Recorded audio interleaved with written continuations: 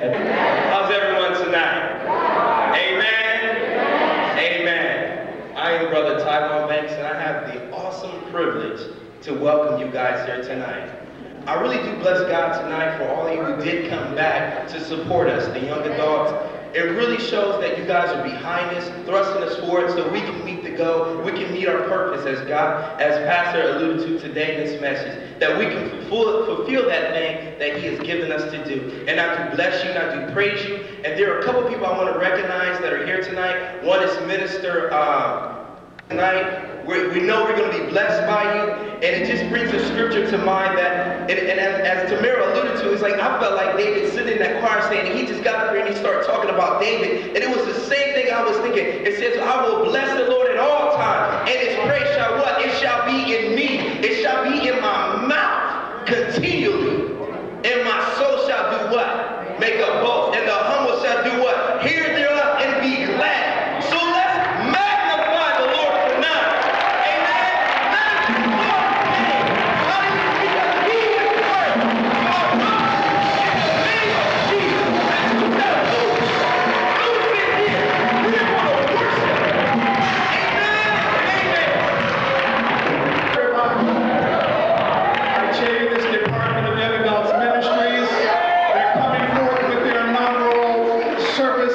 The year, and I tell you, they are lit up. Let's put our hands together. This dynamic leadership.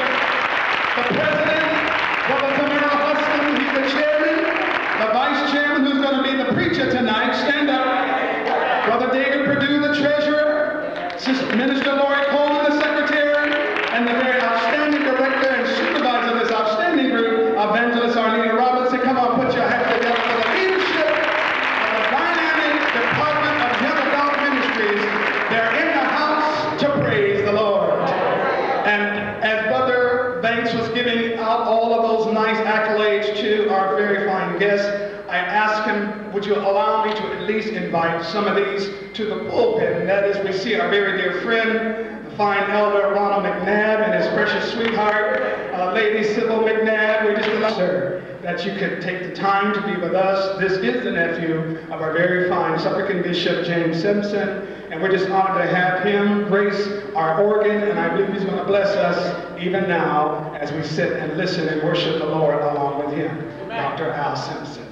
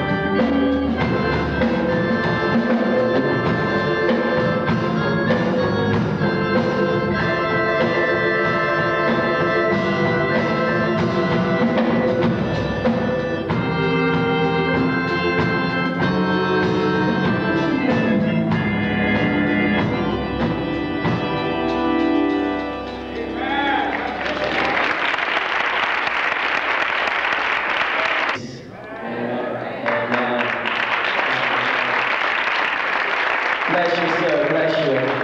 We will have announcements given by.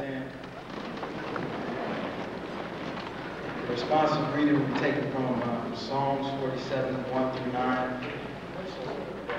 The first I'll read, the second you read, and so on and so forth.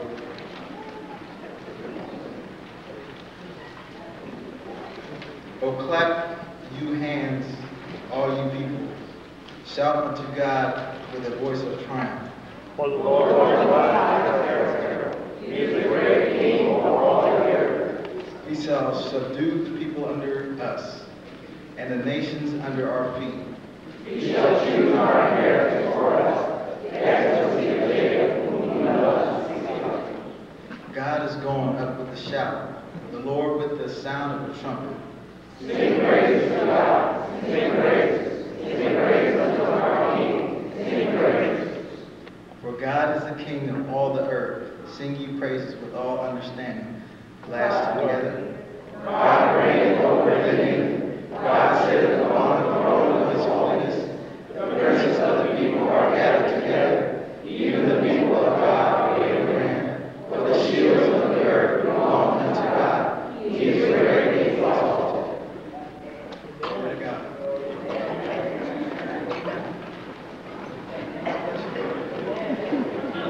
The thing that the pastor has sanctioned to this body. We will now have a special guest, Minister Shelley Stewart. She's no stranger, I don't think, to this church, to this congregation of people. She is coming with a liturgical dance. She is from Jireh Church. Jireh Church. Excuse me, Jireh.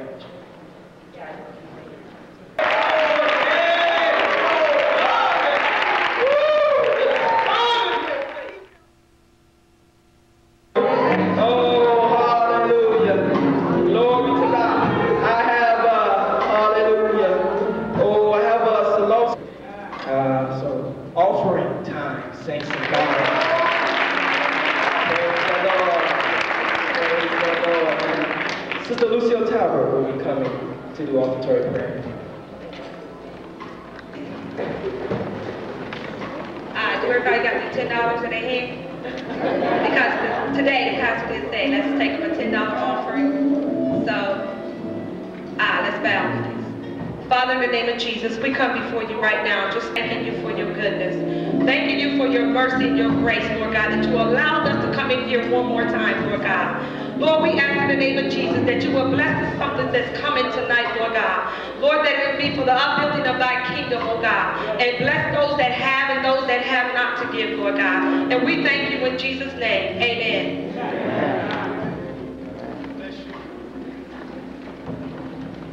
You're now in the hands of the ushers as they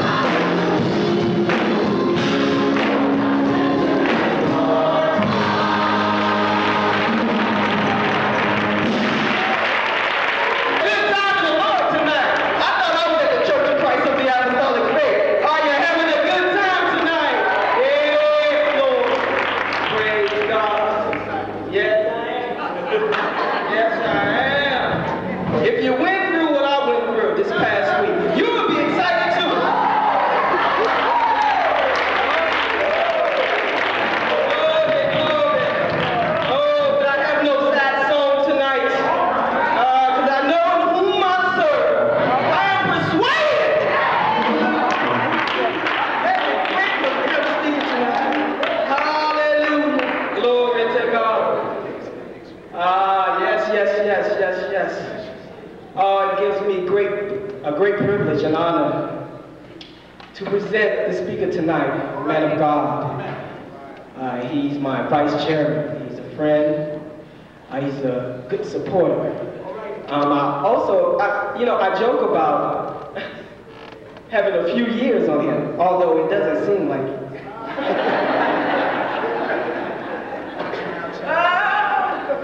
Although I have known him for a very short time, I have come to respect him. He's an educator, not only in the secular realm, but also in the spiritual realm. He's a husband. He's a father. But most importantly, he's a man of God. He has been sanctioned and unctioned by God. And that's all it takes, saints, by God.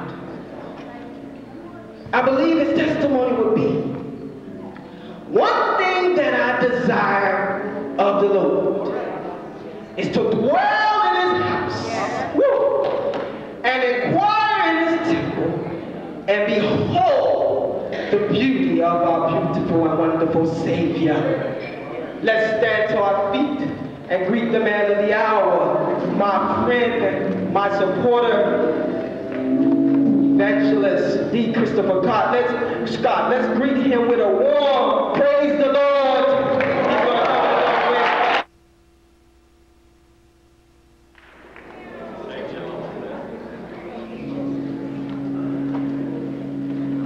We honor the Lord tonight. You may have your seats in Jesus' name. Don't go anywhere, sister. Michelle. The Spirit of the Lord brings life. The Spirit of the Lord brings life. The Spirit of the Lord brings life. The Spirit of the Lord brings life. Do I have a witness out there? The Spirit of the Lord brings life. The Spirit of the Lord brings life. Oh, the Spirit of the Lord brings life. Always my Savior leads me. What have I to ask beside?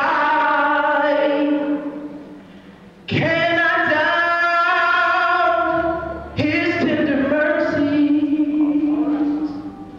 Who through life has been my guide?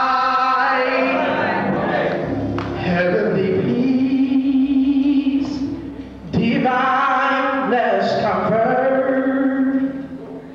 Hear thy faith in him to dwell. For I know whatever befall me. Come on, catch on, church. Jesus will be all things well. Heavenly peace, divine blessed comfort. Hear thy faith in him to dwell. For I know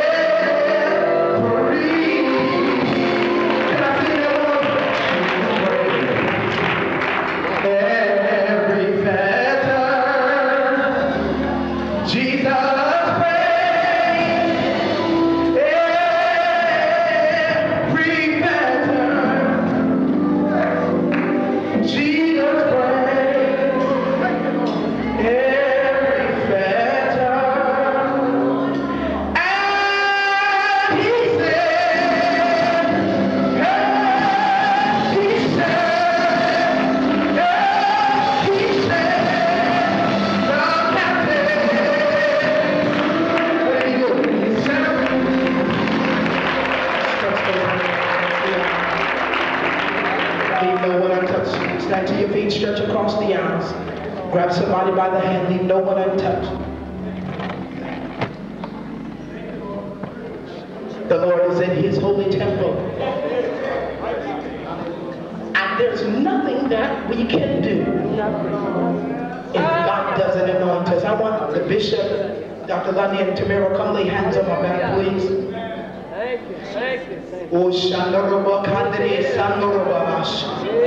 I'm on assignment tonight, and it's critical that I have all of the strength and power that I need to minister this word. Can you say that? I want every head bowed and every heart praying. Father, in the name of the Lord Jesus, it is here that we're standing tonight in your presence. God, asking for the divine anointing from heaven. Oh God, pour the horn of oil on your servant's head this night. God, we ask you tonight to take over this service. Oh God, any spirit that's trying to come against the ministering angel, God, we rebuke it right now. And God, we ask the power of synergy to move all throughout this temple. My God, in the name of the Lord Jesus, oh God, build us up in our most holy faith. In the name of Jesus, break every chain, loose every fetter, bind every spirit in the name of the Lord Jesus. Oh God, and we'll give you the praise. We'll give you the honor. Come on and loose those hands and give God some praise. Come on, loose those hands and bless him. Come on, loose him and bless him. Bless him, bless him.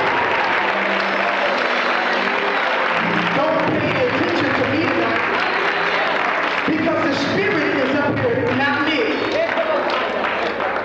My wife took it upon herself to consecrate the house all week. While I was at work, she wasn't watching TV.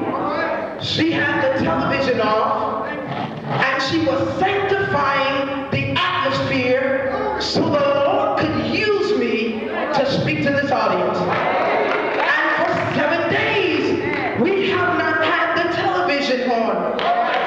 The Lord is getting ready to do so. Look at somebody and say, it's going to get crazy in here tonight. Now, sometimes we make the sad mistake of sitting next to the wrong person. Now, I just want you to look on your row. Just take this opportunity. Just look on your row. If you're sitting on the row, somebody looking all tired, looking on me, don't want to be here, don't know why they're here, don't want to touch their neighbor, don't want to talk to nobody, get your stuff and move. Because one person can mess up the flow on the whole row. Now, just look at them. If they look all tired, they got a problem, just pick your stuff up and just get them moving right now. Because we don't need anybody messing up the flow of the whole row. Can you say hallelujah? Now, there was a pastor, I was listening, and he doesn't allow anybody to sit on the end seat if they don't praise God. And he gets up before he gets up and he said, if you ain't praising God, you get off the end seat. Give the end seat to somebody who's going to praise his name. Because we don't need anybody to mess up the flow of the whole room. Open your Bibles. We have 3 passages of scripture that the Lord has for me. First of all, let me give honor to the bishop of this house. Come on, let's give God praise. Stand to your feet and give God praise for the bishop of this house and the person of Bishop Dr. Eugene Lundy. Yeah, that's that part. I want you to put your hands together for the man of God, whom God has placed over this house. If you come in here hate, ain't no time for hate tonight. We're going to be in decency and we're going to be in order. And then while you're standing, come on, let's give God praise for the woman who God has deemed to be this covenant. The personage of evangelist, Reverend Mother, Elaine Lundy. Come on, give God praise for her. Then we give God praise for this retinue of preachers who are in the roster tonight. And to my very fine chairman, and who I am submitted to with all of my leadership heart. God desires that we submit to those who are in leadership. And I'm not the vice president. I'm not the president, I'm the vice president. So I have to give an accountability to the pastor, our director, and then I have to give an answer to him. And I make no bones about saying I have to ask his permission. So we thank God for him and being so capable and a fine leader. We complement each other well. Amen. Then I want to give honor to the woman whom God has deemed to be my covenant, and the person of Evangelist Tiffany I. Scott. And you know what? She, by Pentecostal Assemblies of the World standards, will be only classified as minister.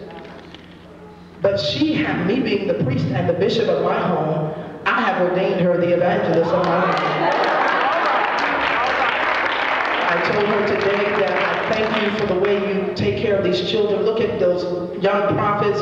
She takes care of them well. She doesn't have the soap operas on. She doesn't have the stories on. She doesn't have some of that other filth on the television. But she puts on the Christian videos for those children. And I am so grateful to you, Evangelist Scott. So the next time you see me write evangelist, don't change it to minister. Because she is my evangelist and her life lives the life for her. It is in the 150th Psalm that the Lord has our word tonight. Then put your finger in 1 Peter 2:9. And then Acts 6, the 16th chapter.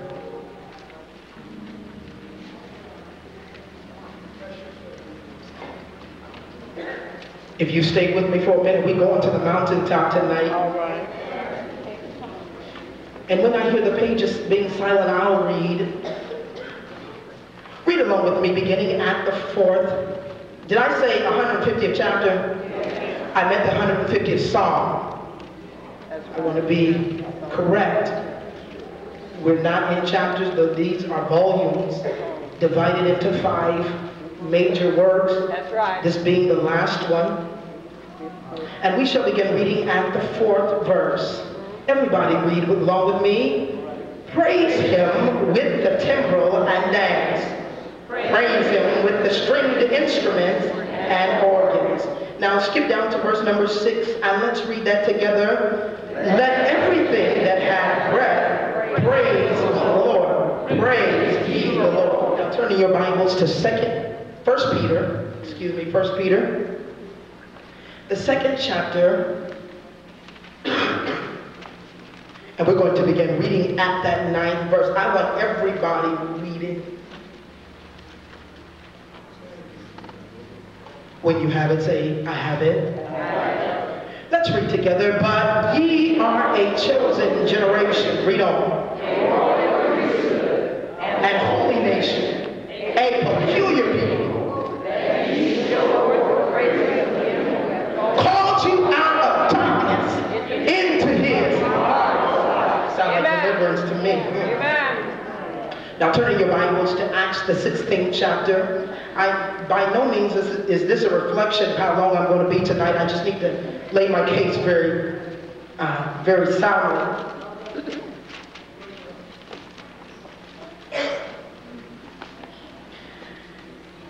Let's read that 23rd verse through the 26th verse. And this is very important because this is where our text is coming out tonight.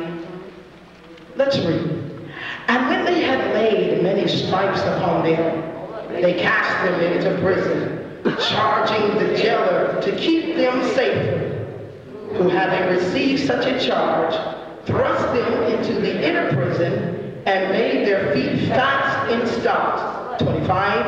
And at midnight, Paul and Silas prayed and sang praises unto God. And the prisoners heard them. Number 26. And suddenly,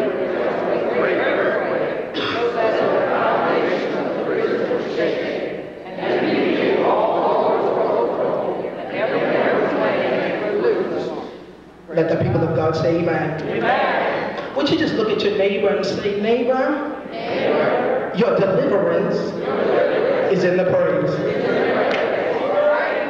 You may not understand it right now, but I want you to look at your other neighbor, look at him eyeball to eyeball and say, neighbor, your deliverance is in the praise.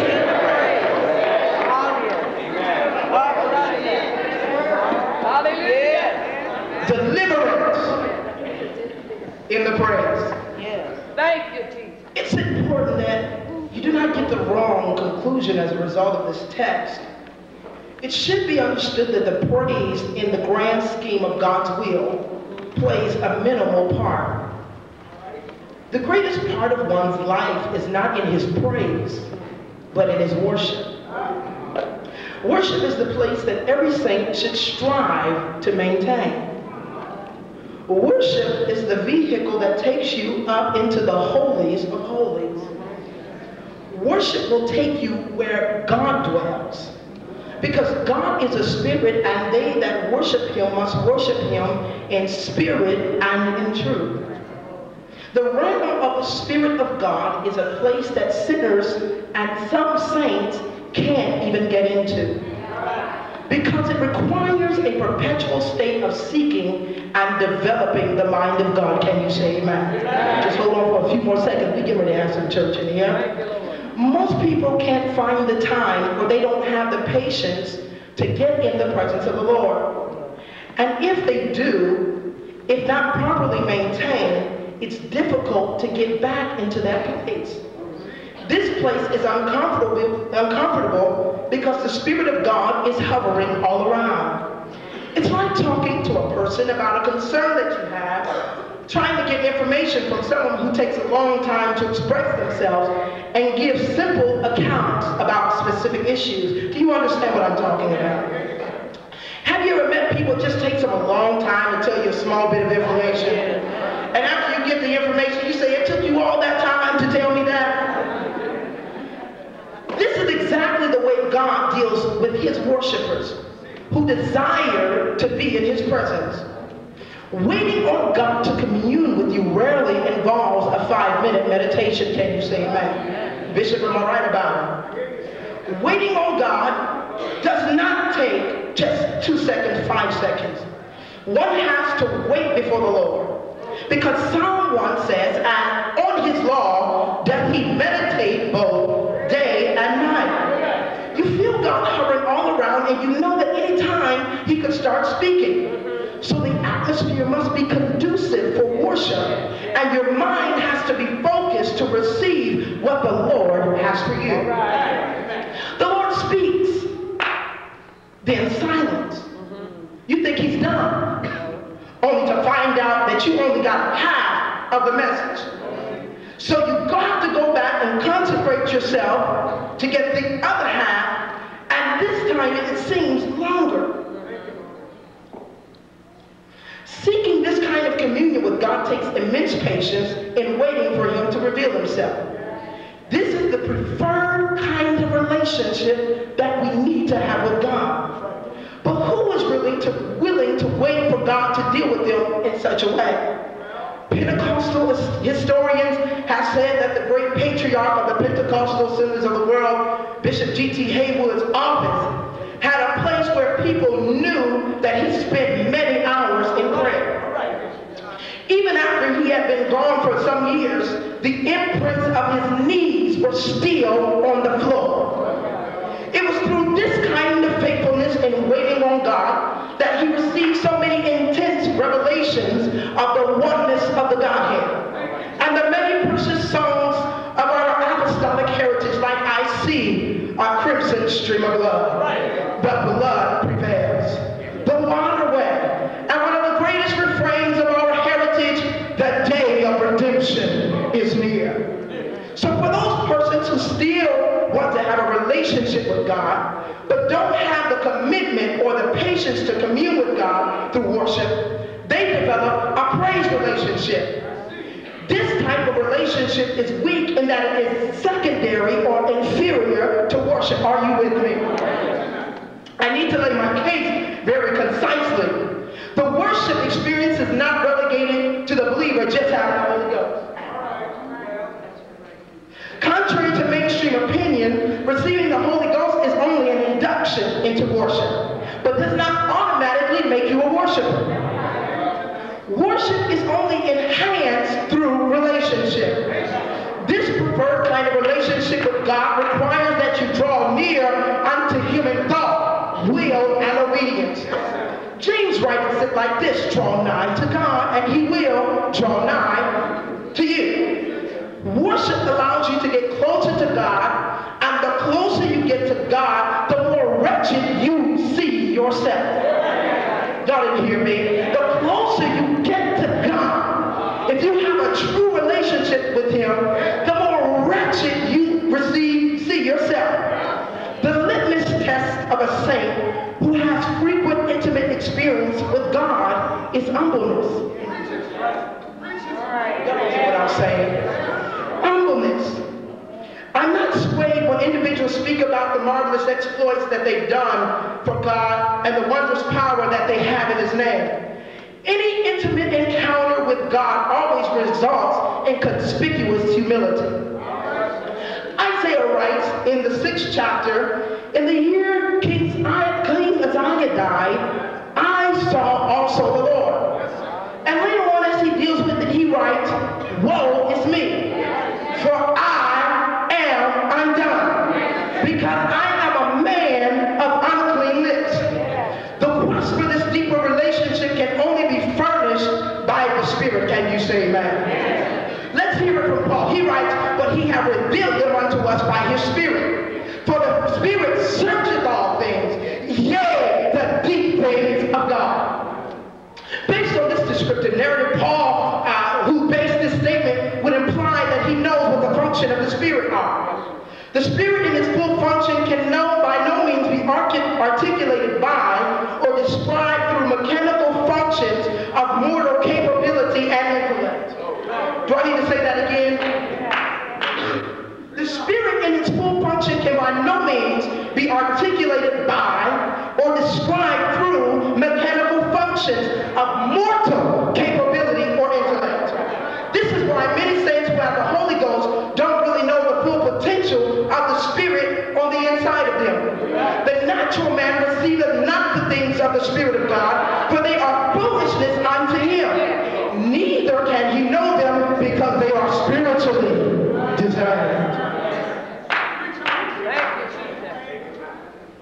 Saints of God, the limitations of God's power is only as strong as your mind. It is God's intention to reveal Himself so powerfully in the Spirit that He is grieved because we don't desire the true fellowship of the Spirit. Speaking in tongues and rolling off our pedigree of the fivefold gifts was not all God had for the New Testament church. If there be therefore any consolation of Christ, if any comfort of love, if any fellowship in the Spirit, if any bowels of mercy, fulfill ye my joy, that ye be like-minded, having the same love, being of one accord and of one mind. Philippians 2:5 says, let this mind be in you, which was also in Christ Jesus. The mind of Christ reveals the deep and hidden things of God. This is true worship, knowing that God is a spirit, and they that worship Him in spirit and in truth. Although the scripture has its focus in the New Testament, worship in its root had its origin in Hebrew. So the Greek interpretation is not in order. Worship in the Old Testament was greater in that it was an unrefined relationship between God and man. The Holy Ghost had not yet been imparted. So the Holy Ghost is the refiner of our relationship with God. Can you say amen? The law in the Old Testament was both judge and jury. In many instances, when sin was committed, it was a known fact that you had to die. Thank God for the Holy Ghost, because many of us would be dead right now. And when death did not occur as a result of sin, there came about a true affinity for the God who is rich in mercy. When He could have killed us, He showed mercy. Worship comes from the Hebrew word proskuneo, and it means to kiss like a dog, licking a master's hand, to prostrate oneself in homage. When you come before the Lord, you are naked before Him. There is nothing that's hidden from God. That's why I have a problem with people who don't think that God sees what you're doing. You are naked before the Lord. Your backroom conversations, your back alley deeds are brought to God because you are naked. The first true example of spiritual nakedness was with Adam and Eve in the Garden of Eden. They were truly naked before the Lord because at the moment of consumption,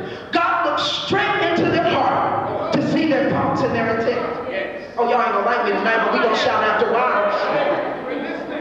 This carnality gave way to worship. Whenever there was sin in Israel, or when there was a victory won, the only way to come to God was through humility and spiritually naked. Because the law governed sin, and usually transgression of the law meant a physical death, whether by animal blood or by the loss of human life. Worship in its purest form is reverent. It's infallible. It's undiluted. It's perfect, and it's honest. When one worships, he or she lays everything out before the Lord. All of our sins and everything is open unto the Lord, that he may hear us. To summarize worship into one phrase, worship is the elevator or lifting of the worshiper out of his or her present situation into the presence of the Lord. Because in the presence of the Lord is the fullness of joy. And at his right hand there are, praise the name of God. I'm glad we got some Bible scholars. The implications of worship would suggest that the believer can't possibly remain in a state of worship at all times, and this is true. And if you try to remain in a state of worship like some deep folks try, you would be obscure. You would be on the verge of fanaticism. Don't you know some fanatics? Those people who are always so engulfed by the Spirit. How is it that they don't know that the spirit of the prophet is subject to the prophet? If you remain in a true state of worship, you couldn't go to work. You couldn't function as a parent. Bishop, you couldn't function as a pastor.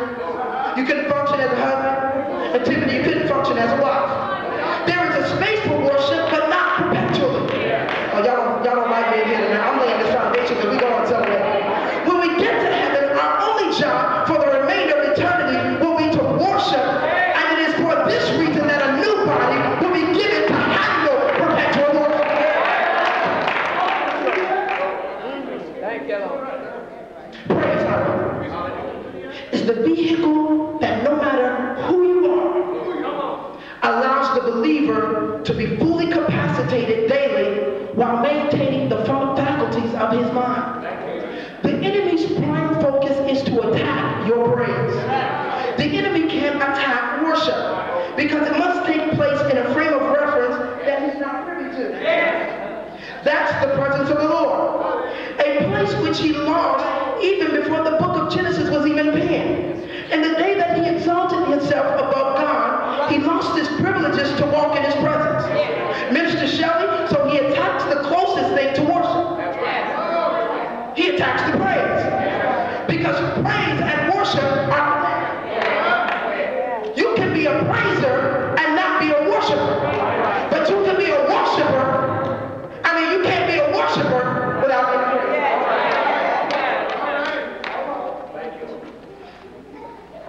Worship takes you from earth to glory. Worship takes you into his presence. Praise, on the other hand, brings God down to where you are. Oh, you mean to tell me that God comes down? The Bible says in Psalms 22:3, but thou art holy, O God. O thou that inhabitest the praises of Israel. To inhabit means to occupy or to take up residence. My wife's going to give me the nod when I'm being too long, and I'm getting ready to bring this ship in. To inhabit means to occupy or to take up residence. The devil desires for us to be estranged from our Creator. So he wants to prevent the praise. Look at somebody and tell him he wants to prevent the praise. Now I need to know where the young people at in here. I need to know where the young people at. Because young people, God called us because we're strong. And God called the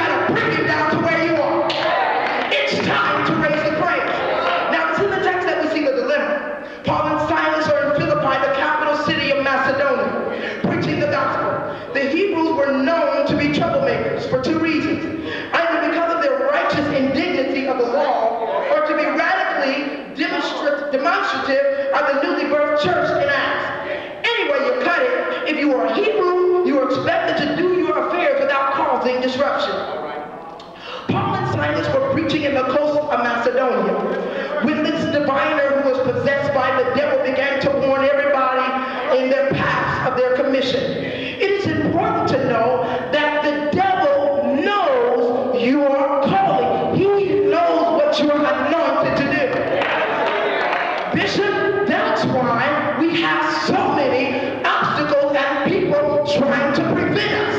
Because the devil uses anybody that he can use to try to prevent us. But no weapon formed.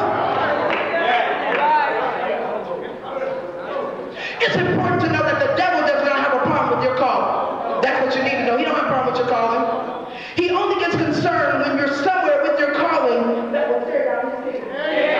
Dr. Lundy, if you were still in California, that would be messed with you. Because you're not supposed to be there. But you were supposed to be here. So when you came here, the enemy tried to attack. Same way with me and my wife. When we got here, I was preaching, I was doing my little engagement and was happy. But as long as I wasn't hooked up in covenant with Tinder, I was okay. But the minute I hooked up in covenant with Tinder, that's when we became the devil's problem. The minute you got to where God wanted you to be at, that's when you became the devil's problem. Because you're somewhere that you have no business being. Because you're going to tear his kingdom down. Just tell him he's coming down. He inches his way into every facet of your life.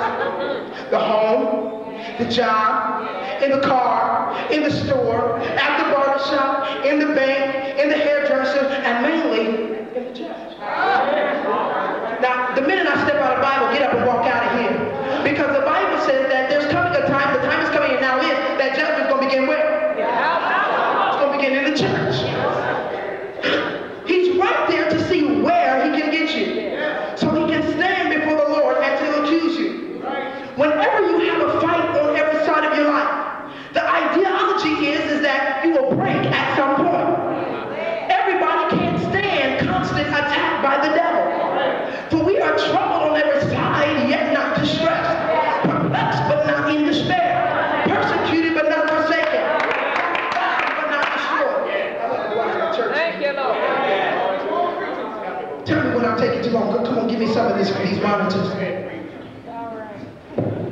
Out of this type of fight, the devil is as a roaring lion, seeking whom he may devour. Out of this type of fight, touch somebody and tell them, and it is a fight, it's a fight, it is a fight. The production of two types of saints emerge. And don't get offended because I'm not talking about you, I'm talking about the spirit. The production of two types of saints emerge. The hypocritical saint and the frustrated, persevering saint. The first thing we want to do is ridicule the hypocritical saint. But hypocrisy in most cases can be understood. We don't always dog the hypocrite.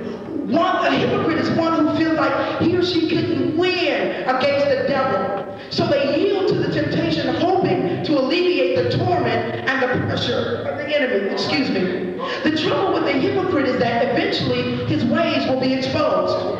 I tell somebody his ways will be exposed. Thus leading to embarrassment or outright rebellion. And the Bible tells us that in the book of 1 Samuel that rebellion is as the sin of witchcraft. This type of person becomes immune to the chastening of the Lord. Bishop, don't take it personally when people don't take your counseling. It's not their problem. It's just that they can't help it. They have developed a spirit of rebellion. They don't mind living a double life if it can mean that they can have the best of both worlds. These hypocritical spirits turn detrimental to the spiritual flow of the church because many times the spirit of hypocrisy does not stop at the pew. Don't get offended because I'm not talking to anyone in here. I wrote this message a year ago before I was even here. I was still in Toledo. Because many times the spirit of hypocrisy doesn't stop at the pew, but it enters sometimes in the pulpit, on the praise team, in the choir, on the trustee board, in the Sunday school department. Y'all don't hear what I'm saying. On the usher board, on the ministerial alliance, in the missionary department, the hospitality, on the organ, in the sound. Everywhere you go, the enemy can be there. This is why when the word of God is preached,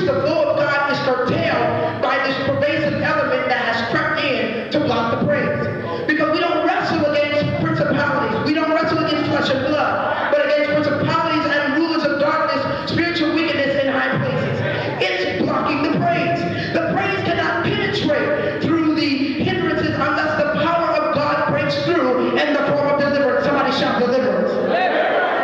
The frustrated, striving saint, on the other hand, who in the heat of the battle will think of the song that says, Lord, I'm running, trying to make 100, 99 and a half won't do.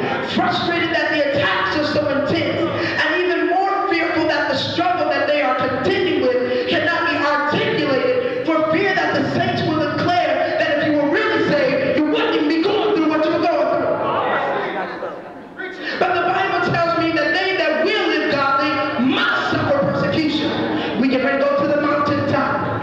The intensity is so great that the saint becomes lethargic. They come to church and it takes every ounce of strength just to make it to the house of God, only to get here and have somebody look at them crazy, or walk past them without speaking, or spread a vicious rumor that in no wise was true. Strength to make it to the altar for prayer is not there. Strength to make it seems to be found nowhere. But embedded deep in their despairing spirit lies a praise. Can I preach it here? Will I preach it here? Like a volcano with stored energy from the depths of the earth's crust. When released, it destroys everything in its path. Touch somebody and tell them that your praise is powerful enough to destroy everything in its path. This is why when you feel that if it can't get any worse, they call you and tell you that you've been fired from your job. Your son has just been sent to prison. You get a call from your daughter and she is pregnant without a husband. You find the husband you've been with for many years has been unfaithful. Your mother is terminally ill and she has no one to take care of her except you. You go to the doctor and they tell you that you have cancer. You feel like losing your mind. The devil tells you to curse God and die. That's because he sees the potential destruction of the praise that is embedded deep within your spirit. Hallelujah. Tell somebody it's about to get crazy in here. It's just getting ready to get crazy. Tell them we're going to the mountaintop. I'm talking about the praise. That praise that can be mistaken for quitting. The praise that can be mistaken for falling into the arms of that no good man or seductive woman. That praise that is embedded so deep that it can be mistaken for the submission to that sexually deviant behavior. The praise that is disguised by the pain and the hurt. The praise that will cause you to cry out in despair. My God, why hast thou forsaken me? I'm here to tell you that you can't expect God to answer you in the same. Come on, Sister Marsha, I'm ready to have some church. Hallelujah. Just put your hands together. I'm ready to have some church. Because we see that the praise that is concealed in the press, your praise is being refined. It's amazing what takes place when something dead or unusable is refined through decomposition and emulsified into a usable substance. Hallelujah. Your struggle and your pain have been left to decompose. Can you say amen? And as those dead, unusable elements break down into usable elements are pushed to the surface and to turn the whole substance into a fertile ingredient. So now we're here with Paul and Silas, and they're in prison. Look at somebody and tell them what this what you're going through. Look at somebody and tell them this what you're going through is as bad as it gets. It's as bad as it ain't gonna get no worse than this. The devil thought he had, but it ain't gonna get no worse. It wasn't good enough that they were thrown into the prison, but they were thrown into the inner prison. Translated, a stronghold inside of a stronghold. How many of you ever been in that place? Not only were you in prison, but you were in a prison inside of your prison.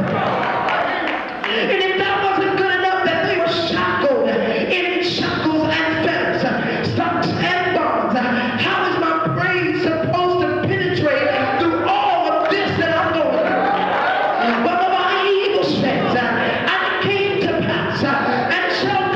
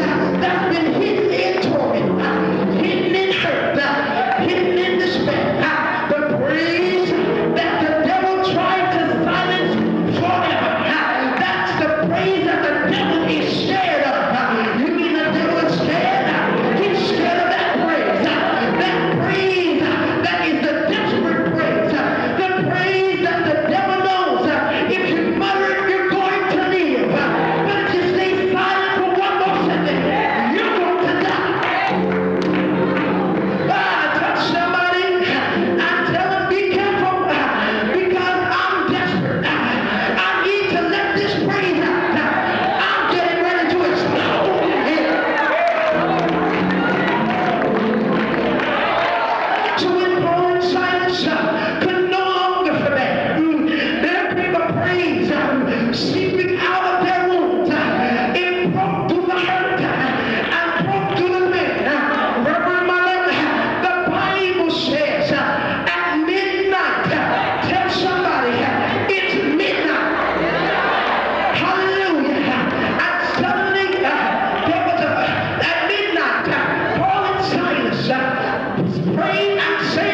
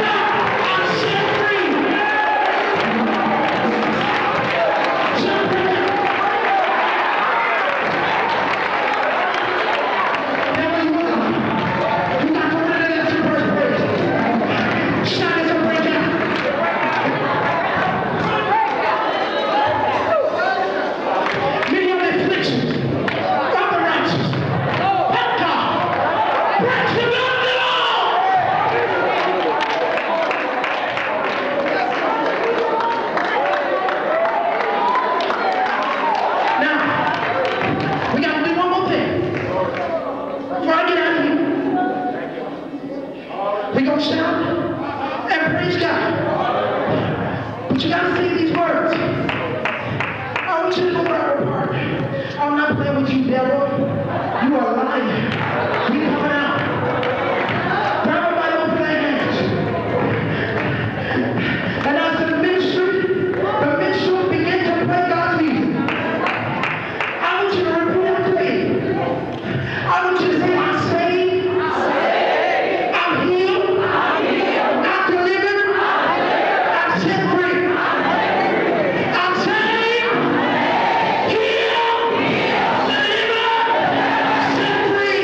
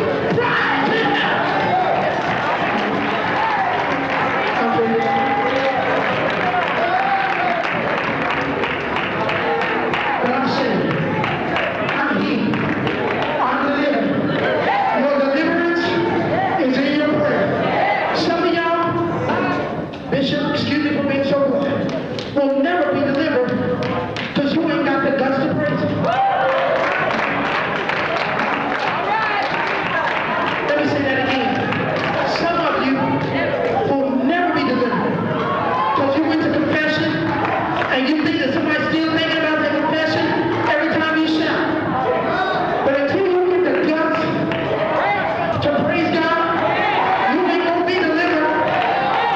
Now, the only way you get delivered, you gotta do like Paul Simon did. Praise Him. Now listen, let me tell you. God placed our bishop here, and the power of synergy is getting ready to be released in here, but it applies all the more to the praise. If me, my wife, and my babies have to come here all by ourselves and shout and act crazy, and you can talk about me if you will, but when you say something about me, I say, I'm saved, I'm healed, I'm delivered, I'm set free.